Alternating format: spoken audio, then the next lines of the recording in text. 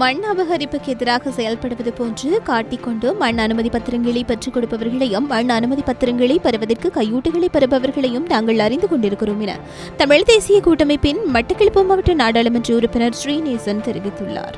மட்டக்களப்பில் இடம்பெற்று வரும் மண் அபகரிப்புகள் தொடர்பில் ஊடகங்களுக்கு கருத்து தெரிவிக்கையிலேயே அவர் இதனை குறிப்பிட்டுள்ளார். நமது மாவட்டத்தில் மண் அபகரிப்பு அதிகரித்த வகையில் இடம்பெறுகிறது. மண் வளம் என்பது மிகவும் முக்கியமான விடயம். இதனை அபகரித்து சென்று சட்டவிரோதமாக விற்பனை செய்கிற மண் மாஃபியாக்கள் பலர் இருப்பதாக அறிகிறோம்.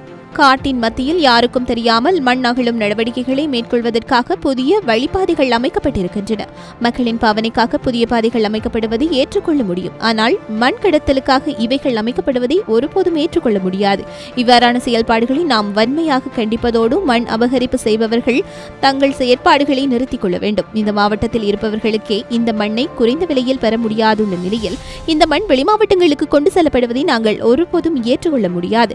யாராக இருந்தாலும் இவ்வாறான மண் அபகரிப்பினை எதிர்ப்பதற்கு பூரண உதவிகளை செய்ய வேண்டும். மண் அபகரிப்புக்கு எதிராக செயல்படுவது போன்று காட்டிக்கொண்டு மண் அனுமதி பத்திரங்களை பெற்றுக் கொடுப்பவர்களையும் மண் அனுமதி பத்திரங்களை பெறுவதற்கு கையூட்டுகளை பெறுபவர்களையும் நாங்கள் அறிந்து கொண்டிருக்கின்றோம். அவர்கள் மீது மிக விரைவில் நாங்கள் நடவடிக்கை எடுப்போம். இந்த விடயத்தில் ஊடகங்கள் நடுநிலையாக செயல்பட்டு வெளிப்படைத்தன்மையாக மண் அபகரிப்பு செய்கிறவர்களை வெளிப்படுத்த வேண்டுமே தவிர மண் அபகரிப்புகளை மேற்கொள்பவர்களை மூடி மறைக்கின்ற ஒரு கலாச்சாரத்தினை உருவாக்கக்கூடாது.